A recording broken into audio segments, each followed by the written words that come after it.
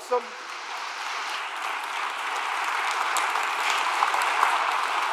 This group leads worship for us every Wednesday night. They get here early to practice. They've been here since just about 7:30 this morning, practicing, getting ready for you guys. So Garrison and Gabe and Lalo and Connor and Aiden, thank you guys so much for your heart to worship and lead us, guys. I appreciate you very, very much. Well, my name is Ryan Phillips. I'm the student pastor here at Hopewell, and I am very sleepy. So the flesh is very weak, but the spirit is very, very willing and strong this morning. If you're joining us for the first time, don't know what in the world's going on, we are coming off our student retreat weekend that we call DNOW weekend, which is our biggest weekend of the year. And it has been absolutely amazing with very little sleep. Pastor Dave said it great on social media the other day. He said, it's amazing what you can do on little sleep and zero sleep.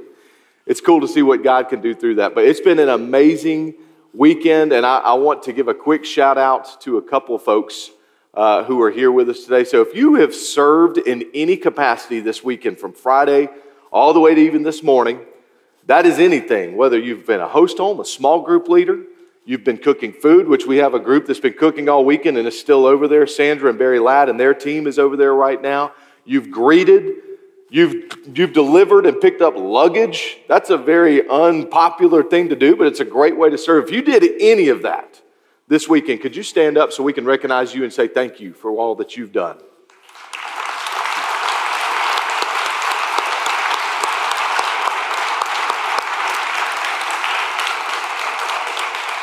Guys, this weekends like this and Vacation Bible School at this church does not happen without this church being willing to sacrifice a weekend. And I'm telling you, I know how precious weekends are to us. That's a good time to rest and be with family.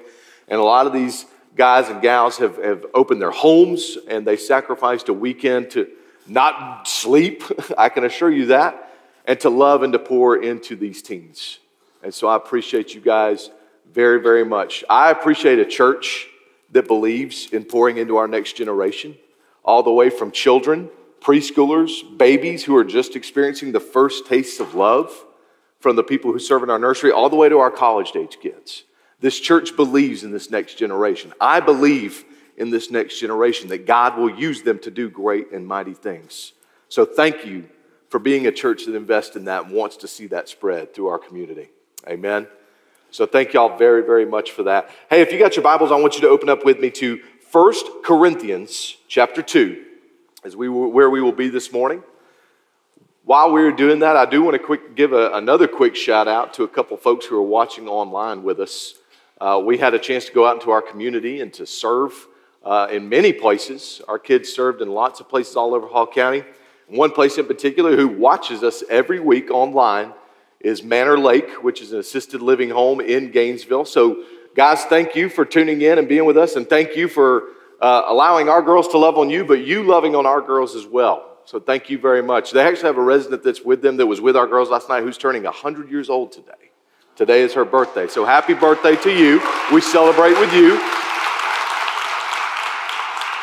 But anyway, we are in 1 Corinthians chapter 2. This weekend, our theme for DNOW was the uprising.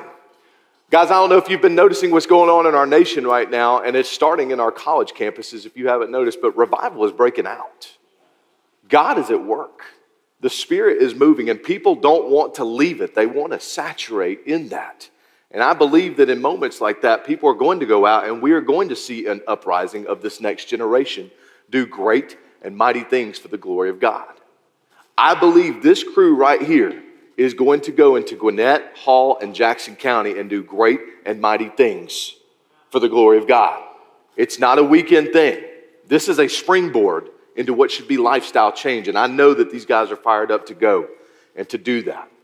And I hope that we will all be ready for that as well. So let me get you guys caught up on where we have been this weekend, because I want you guys to be where we are as well. Our speaker, Trey Hildebrand, a great friend of mine, a pastor at 12 Stone Church in Snellville, was with us this weekend. Let me tell you some of the things he shared with us so that you are with us, okay? So the first thing he says is, because there is no one like our God, we are to rise up and worship.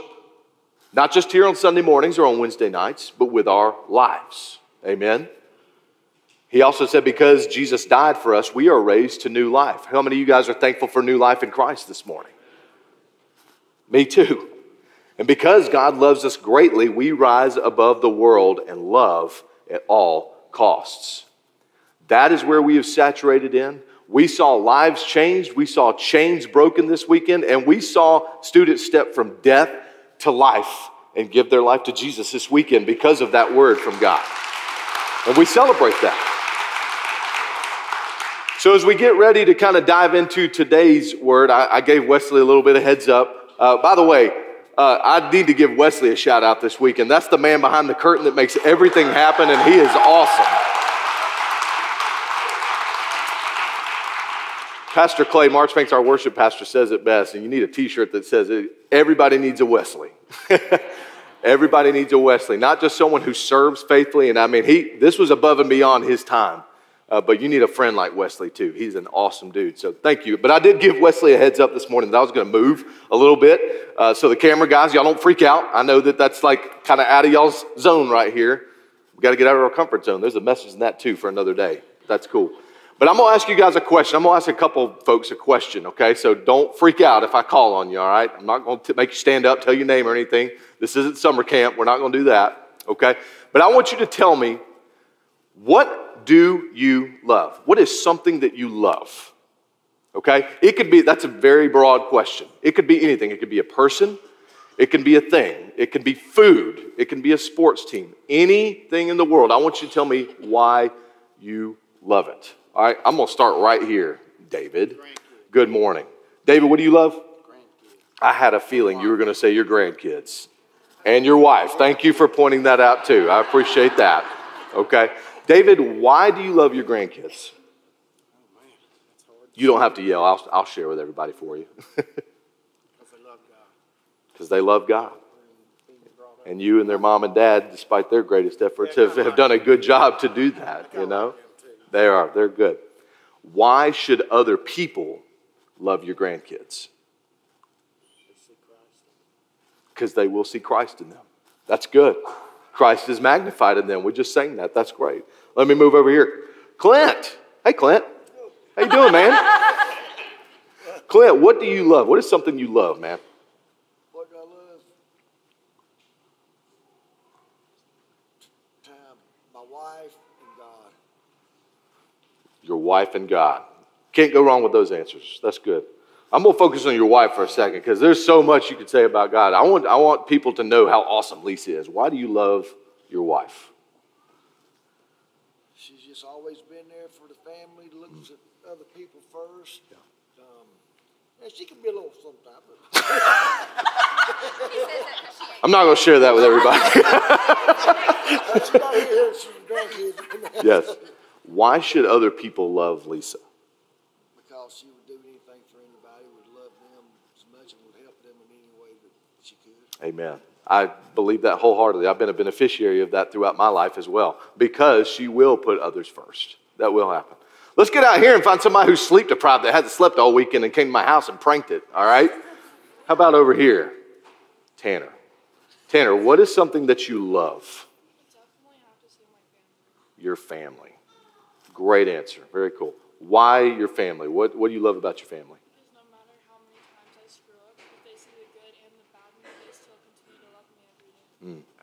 That's a good family. If you mess up and your family loves you through it, just like imaging God, that's good stuff. So why should others love your family? Same thing? Because they're going to make sure that you're okay, they're going to make sure that you're loved, and they're going to make sure that you're standing up every day strong. Yeah. They're going to make sure that you are standing up strong, and they're going to. That's all great stuff. Every single person in this room could probably tell me something. I was really hoping somebody would tell me some kind of food, all right? I've been on a food kick here lately, but everybody wanted to be like, my family, my grandkids. That's good. You want to know what I love, guys? I love the Georgia Bulldogs, all right? Now, let me give a quick shout out to whoever came and destroyed my home. There are many things that I can stand. I can stand toilet paper in my trees. I can stand confetti that's on my porch and on my driveway right now. What I cannot stand for is my windows, which face the road. It's the first house in the neighborhood, so we're the welcoming committee. I cannot stand in giant letters to see Roll Tide facing the crowd.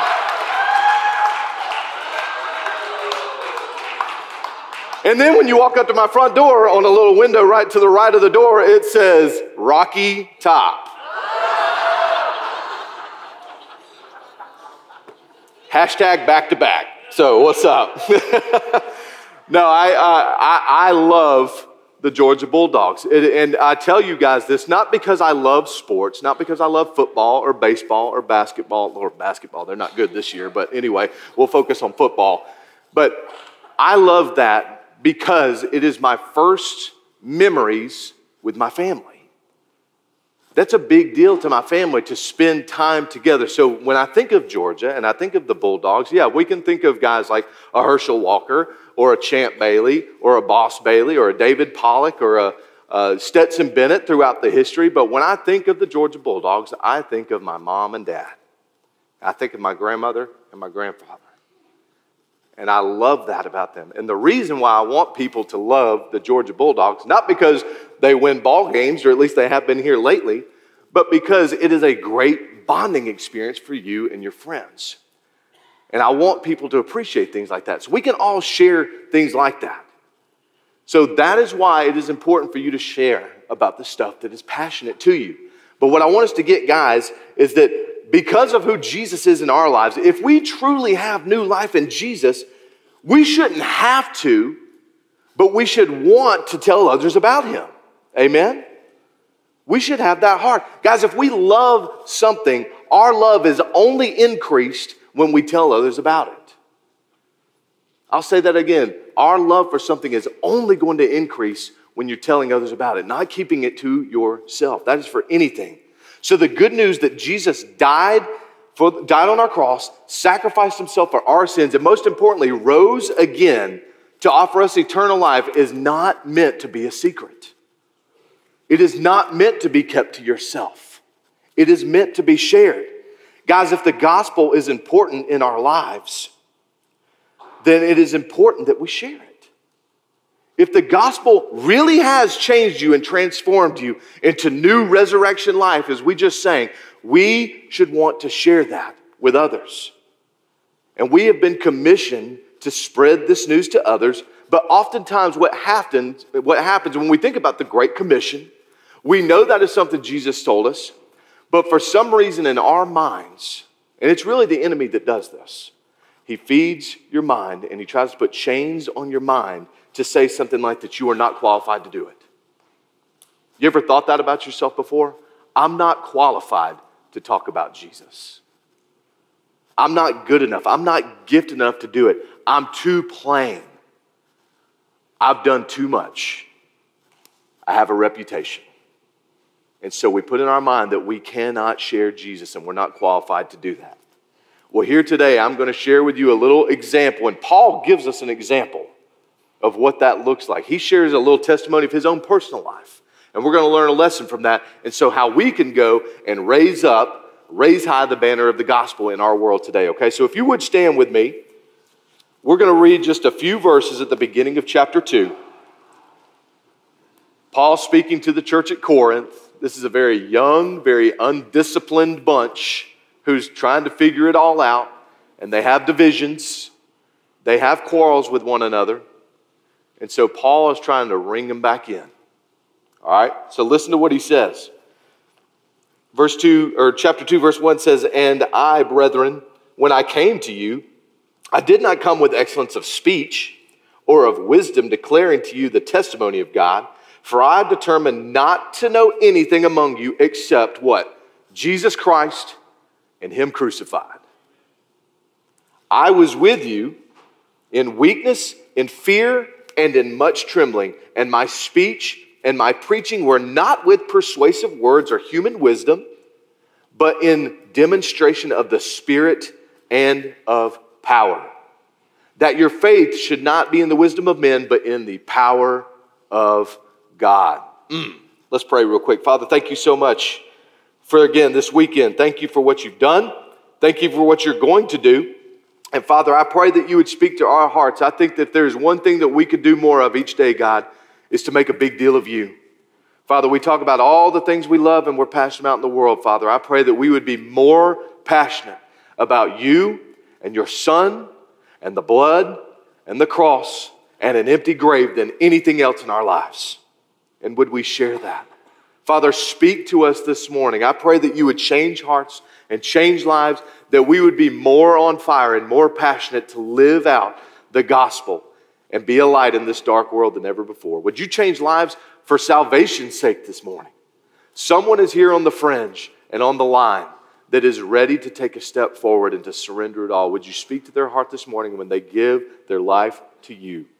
We love you, praise you, and thank you in Jesus' name. Amen. Guys, you can have a seat. So again, as I was telling you, Paul is now on his second missionary journey that he's going on, and he's come to Corinth, and he stayed there for about a year and a half. And in that year and a half, during that time, people came to follow Jesus because of Paul's ministry that would become the nucleus of that young Corinthian church that we were just talking about. I told you they were young, they were undisciplined, and now they're a divided church that's in need of some guidance. And Paul is trying to redirect their focus back to where we all need to make things about ourselves. And that is two things: Jesus and Jesus alone. Jesus and Jesus alone. Guys, when you place the head and reason for the church at the focus of all things, whether in the church or in life, you will find that there is very little, if any, division or issues. You don't believe me? Try it. Place Jesus at the front of everything, and everything works itself out. And Paul's trying to redirect their focus into that. So how do we use this little example of Paul kind of being a little vulnerable with us, which I appreciate, and being vulnerable with these folks and just reminding us that he is just a guy, that you cut him, he bleeds just like us? How do we use this example of Paul to rise up as the church of Christ and proclaim the gospel with our lives? Well, if you read through this text, guys, there are three things that we can realize. So if you're taking notes, I really encourage you to write this down, especially if you are someone that feels like you get anxious and you kind of clam up and you don't feel like you can share Jesus with someone, but you want to. We're ready to take a step forward with that. If that's you, I encourage you to write these things down and go back and check yourself this week in this scripture, okay? So there's three things we realize. The first thing is this in verse 1. We realize the power of plain. What? The power of plain. Guys, if you read right here, Paul is not a very impressive looking or sounding guy. He's really not. He says, when I came to you, I did not come with excellence of speech or of wisdom, declaring to you the testimony of God. He's very ordinary. He's very plain. So if that ordinary guy, how in the world can an ordinary guy walk into one of the epicenters of worldly, wild, unrestrained lifestyle and see people come to God through Jesus and begin a church? How does that happen? Because God uses ordinary people to show just how almighty and how powerful He is. That is the measure of His majesty. Just a few verses before that in chapter 1, if you look just a few verses up in 1:27, Paul says, but God has chosen the foolish things of the world to put to shame the wise. And God has chosen the weak things of the world to put to shame things which are mighty. And then down at verse 31, he says that because it is written, he who glorifies, let him glory in the Lord rather than himself. So God chooses to do that. So let me tell you something, guys. If you're here this morning and you identified one of those things that I said earlier, if you think that you are too simple, if you think that you can't speak well, if you think that you've got too much of a reputation from your past, that you doubt yourself too much, guess what? You're perfect. God can use that. If you will just lay that down, that is the prerequisite on a resume to say, how can I know that I can share the gospel? Put those things down. If Jesus is at the foundation of that, and Jesus is the one doing it, He can use that. He can use you. How do you know that, Ryan? Because this tells me. You know why? Because God used a drunkard in Noah. God used a murderer in Moses. God used an adulterer in David. God used corrupt tax collectors and backwoods redneck fishermen to change the world. That's us. We can do that. And if you don't believe that God can use His power through you, why? Because God is mighty. God is powerful. And I'm telling you, that's the first thing that you have to do, is just know that if you're plain and you're simple and you're not well spoken and you're not well put together, you're not a master craftsman at public speaking, you know what? He can use that. Because that's the measure of his majesty. He's a great and powerful God. I had a pastor at one of my old churches who said something great. He said, I will not take a dog that won't bite, a gun that won't shoot, and a God that won't move through people. We serve a mighty God who moves in people because he is mighty and he can do that. So realize that there is power in your plainness if you identify in that this morning. All right, second thing is this. We need to realize the power of priority. Realize the power of priority. Guys, the single greatest moment in the history of the church, and really all of recorded history, happened on a cross on the outskirts of Jerusalem, and 3 days later when a grave was checked and it was found empty. Single greatest moment in the history of the world. That alone is the difference in me being buried in my sin, being destined to eternal damnation, separated from my Creator, with no hope, with no joy, and with no peace. Without that, I have nothing. We have nothing without that. So Paul's priority of ministry was very, very simple. And he said it in verse 2. I determined not to know anything among you except two things. That was Jesus Christ and him crucified. That's it. Paul's priority was simple. Know Jesus, know his crucifixion, and know his resurrection. Plus or minus nothing. That was it. There's a great missionary who spoke to the Native Americans for many, many years, a great missionary called David Brainerd. And in his diary at the end of his ministry, he wrote this. He said, I never got away from Jesus and him crucified. He said, I found that when my people were gripped by this great evangelical doctrine, I had no need to give them instruction about morality. It spoke to themselves. One followed as sure and as inevitable as the fruit of the other. When you think about those corrupt tax collectors and those backwoods redneck fishermen that we were talking about that wrote the Gospels that we read about, the four Gospels tend to focus on different aspects of Jesus' life so that we can see different things, to get a picture of the key moments of his time here on earth. But where they don't diverge on, guys, is the inclusion of his sacrifice on the cross. Why? Because Christ and him crucified is the single most important message for everyone in the world to hear. Nothing else matters. That is the single most important thing for every living person on this earth to hear. That is the power of the cross and of resurrection, that it changes people so much that you don't even have to necessarily teach morality. The power of the gospel does that to us. It changes our lives. It switches us from old self to new self, as Paul writes about as well. So when we realize that we are bound in sin, when we realize that we're bound in sin, and that the nature of sin is something so heinous that it would literally take nailing the Son of God to the cross to set people free from it, nothing else takes priority. That's why it was the only thing that Paul wanted to make sure that people knew about. So Paul also tells the Roman church in another letter that we read about quite frequently that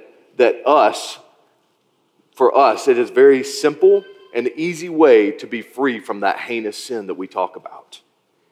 We as people, we try to create our own understanding and try to sound theologically impressive sometimes when it comes to salvation to make it feel like there is this huge thing that you have to do. How many guys like math in this room? Actually, better question, who does not like math in this room? Okay, a lot of you guys identify with me, okay?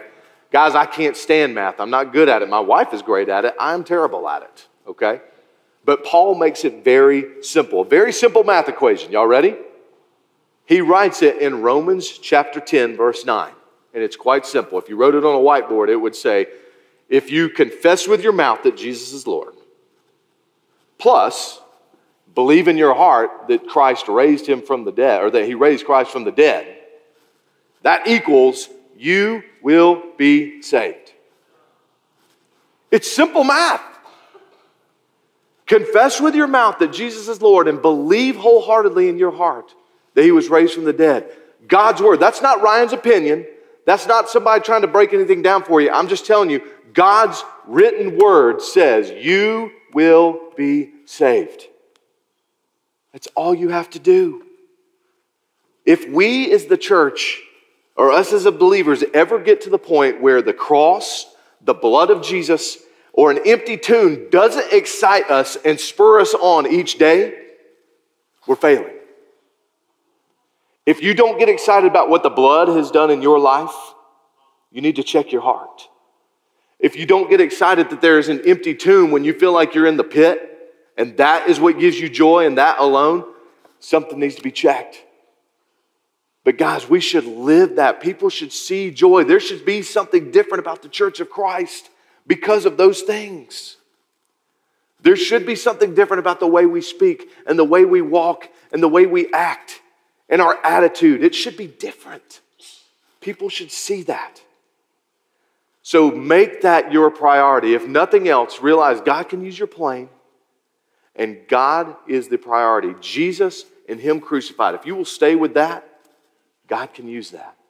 That speaks alone. You don't have to advertise that. I've always heard you don't have to advertise a fire. People see it and they get drawn to it. That's what Jesus does. That's what the gospel does. You don't have to advertise it. There is something enticing about it. Even people who despise it, who reject it, who don't believe it, even they dedicate so much time to trying to debunk it and focus on it because it speaks. There's something powerful about it. You can't deny it. So make that your sole priority. The last thing is this, guys. Realize the power of playing. Realize priority. And the final thing is realize the power of God. Realize the power of the Holy Spirit in your life.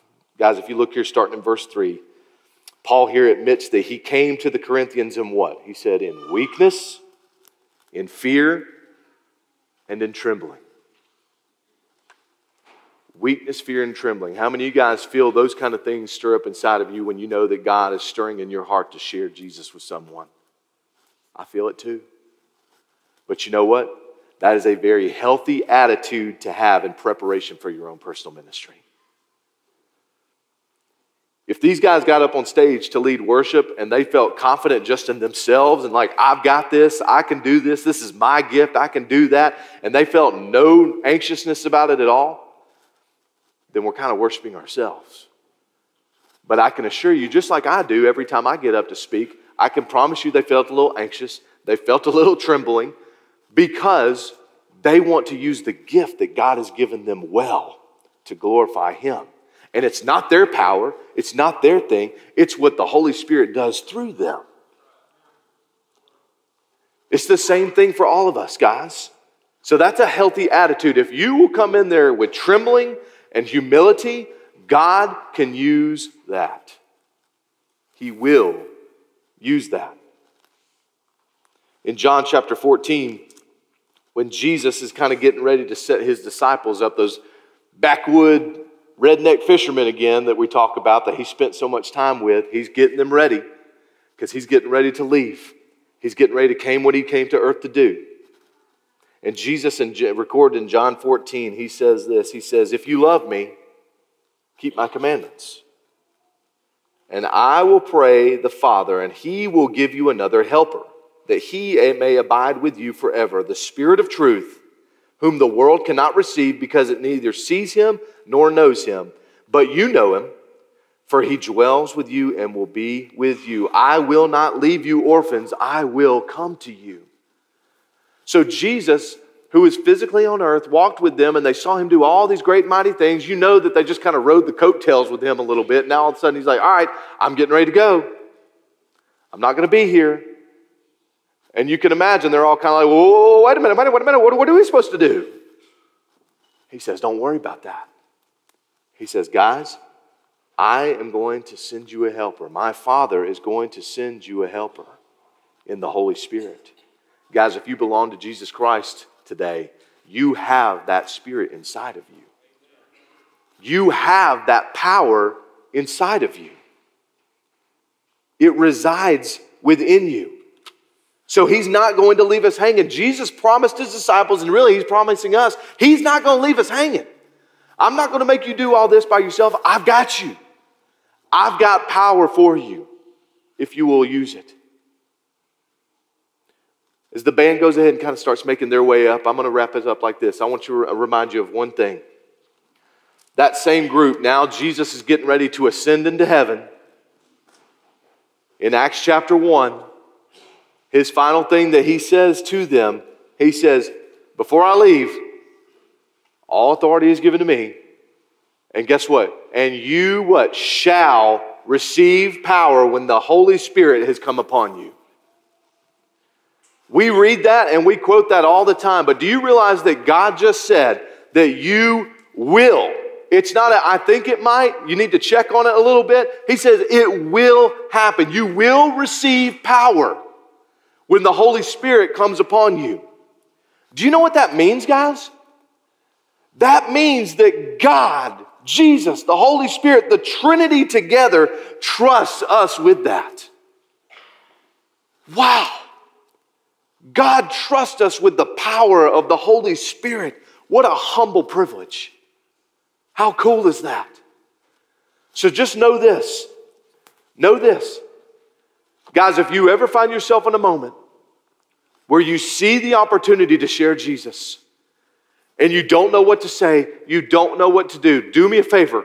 Just keep stepping towards that light, one step at a time, and just trust that God will give you the right words at the right moment.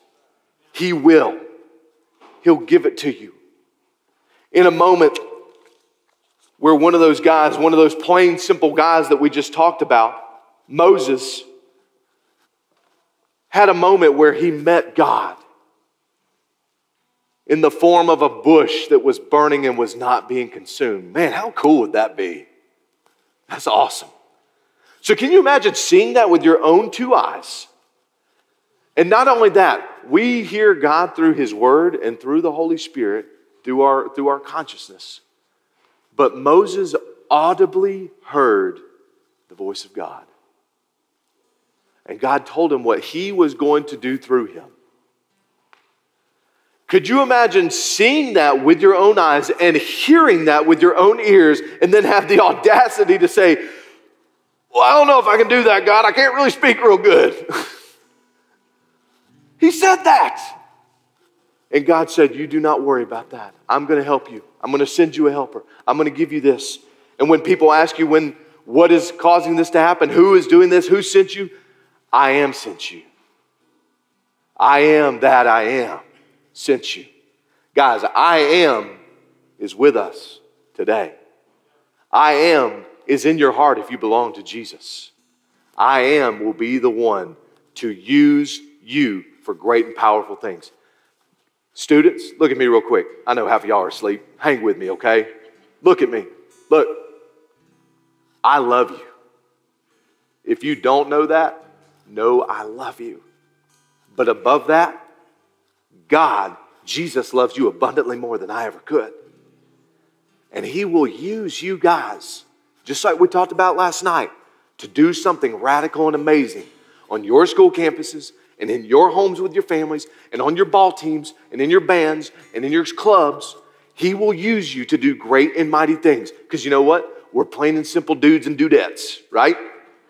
God can use that. If you'll realize that, also know this. Just make Him your priority.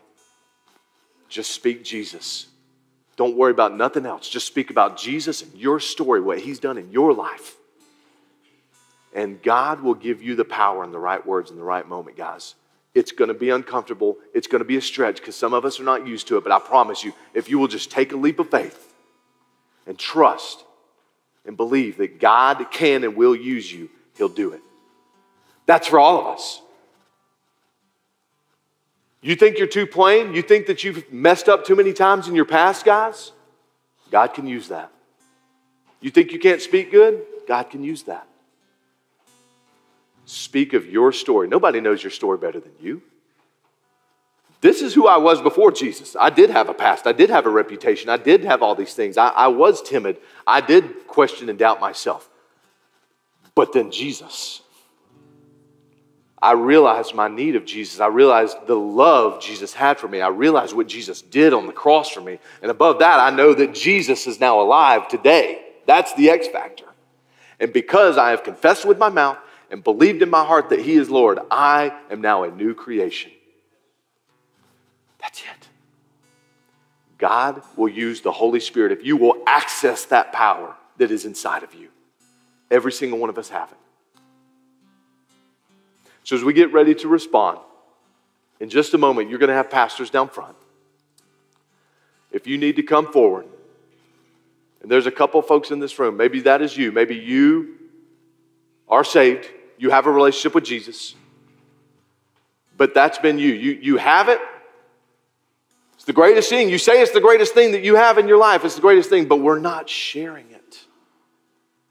You haven't shared it with anybody. You're not audibly telling it. If the only thing that people knew about me was that I loved the Georgia Bulldogs and just stuff like that, well then you know what? There's not a lot of depth to that. That doesn't fight. That doesn't give fuel. Jesus, if that's all they knew about me, if these kids 20, 30 years from now only remembered Christ and Christ crucified because of my ministry, then that's all I needed. They don't need to know anything else about me. That's it. That's the greatest thing. So if that's you and you're saved, just realize that God can use your plainness. God can use that. That you want to make Him your priority in your life, and that's all that people can see, no matter what you're doing, through your job, through your family, your homes. Guys, our homes, protect your homes. Make Christ. Put a stake in the ground and say, as for me and my house, we are going to serve the Lord. Teach your children His word. Teach them about the blood. Teach them about the crucifixion. And teach them about the resurrection. If that's all they hear from you, you're doing it right. You're doing it right. So maybe you just need to come and you need to pray. The altars will be open. You just come and pray. Pray that God would help you to access that power of the Holy Spirit that He's given to you. Pray that you would be bold and courageous enough to take a step out on a limb and do something that may be just a hair out of your comfort zone and share Jesus. You probably all have someone that you've been praying about or know somebody in your life that needs Jesus. Would you be bold and courageous enough, maybe even today, this week, to seek them out and to realize those powers? Would you pray about that? If you are in this room and you have never in your life realized the power of an empty grave or the power of a cross that was built for humility and shame, realize that that alone created the greatest moment in the history of the world in this life and the next. And it has the power to change you. That reputation that you're holding on to and think that nobody can love you and nobody can use you, guess what? Jesus saw you at your very worst in that worst moment and said that while you were still a sinner, I died for you. That's the measure of His love. Would you be willing to come and lay that down? Say, I need Jesus. I want Jesus. I want that stuff to remain in my past. I want to know that I have a new creation identity in Christ. If that's you, would you be bold enough to come forward and just grab one of these pastors and say, I need Jesus. I want Jesus. We'll show you from God's word how you can do that. Guys, the weekend's wrapping up. It's been a little over 48 hours. We're all on a high. We're tired, but we're on a spiritual high. Same thing I told you last night. Tomorrow's going to come. Monday is going to come. What is going to be different? What is going to be different about the way we live our lives? Are we truly going to uprise and rise up to see this world and the next generation, even behind you guys, come to know Jesus and stand for Jesus and stand on the truth in this world? He's going to use you guys if you'll let Him. If you will rise up and get yourself out of the way and just let God do His thing. He can do it, and He will. So you respond as you need to in just a moment. Would you stand with me and let's pray?